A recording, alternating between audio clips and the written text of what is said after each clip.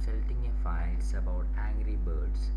It's a nice file that I see on it, and we can see that it is a painted like photo, and we can see the textures. And now what we see on here is that the photo is perhaps some painted stuff. It is not so sharpened. So first we are going to the sharpening mode, and there we see the sharpen on filter, and there are so many options. First we take the sharpen only.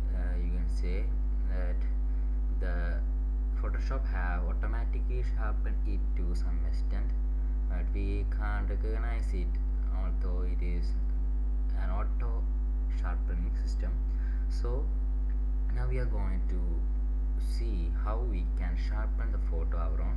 So sharpen, I am going to smart sharpen, that is, and what we can see here is so much options that we can manually sharpen our photos. We can use the workspace here, and we can zoom more in, and we can see here radius and amount, that two options we see here, and we can actually see the changes perhaps very well. Look at that, the photo is really sharpened on all its edges. It depends upon your looks onto the photo and your imagination. You can choose the Gaussian blends, lens blur, or the motion blur. It depends upon the type of photo or the type of edit you need on your picture.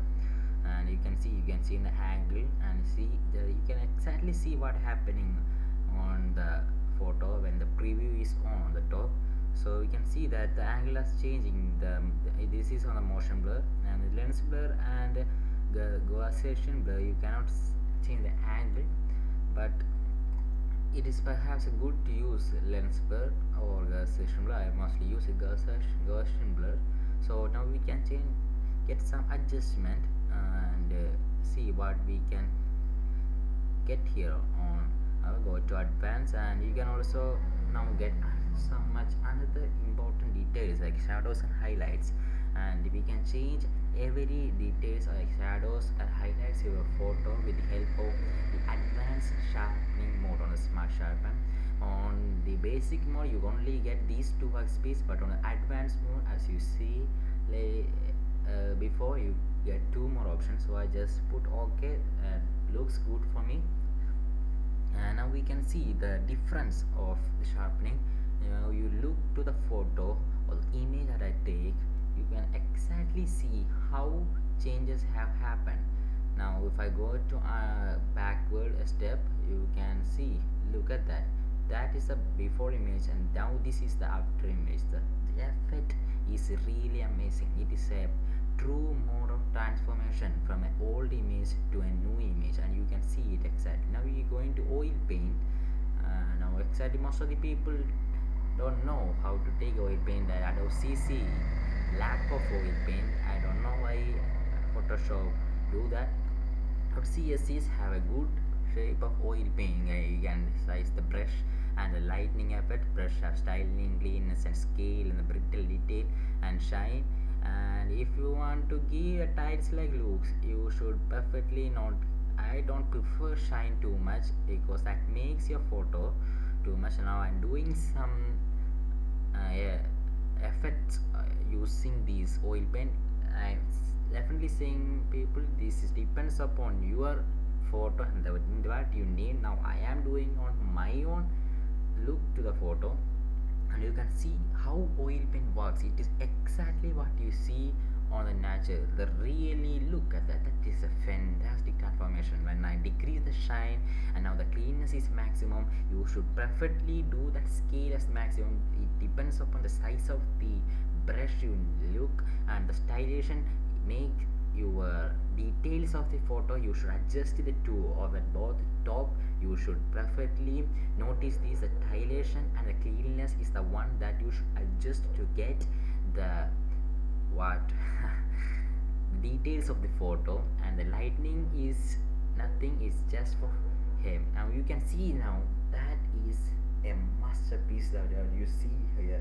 Look at that, that is amazing. Look, you can see that this is the water sharpened. this is what after the oil paint.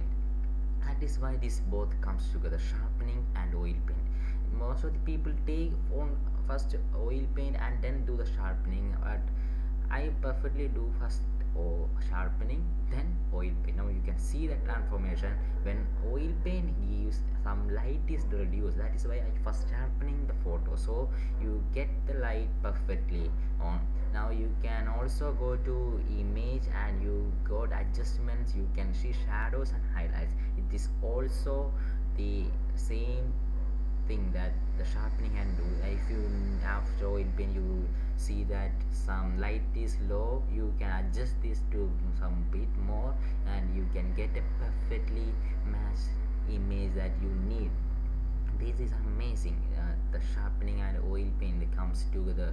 That the Photoshop CC, the main advantage of Photoshop CC is that oil paint, that C as 5.5 produce some part of oil paint, but this much of oil paint. Look at that clarity image you got. Now you got a 3D like painting with your Photoshop. Now that is what the for oil paint and what sharpening is all about. If you are a basic beginner to the Photoshop, this is only a 5% of tutorial that about the sharpening and what I say oil paint, because I do not cover anything much more, but it is just for information what the totally sharpening and oil painting is. Now I am doing my logo there. If you need any more whatever tutorial you about the Photoshop, please contact me. Now you can see this is the before and after image and you can see exactly what is happening there. Thank you for watching my video and please subscribe to my channel and like. If you need any tutorials, comment below. I am ready to do that. Thank you.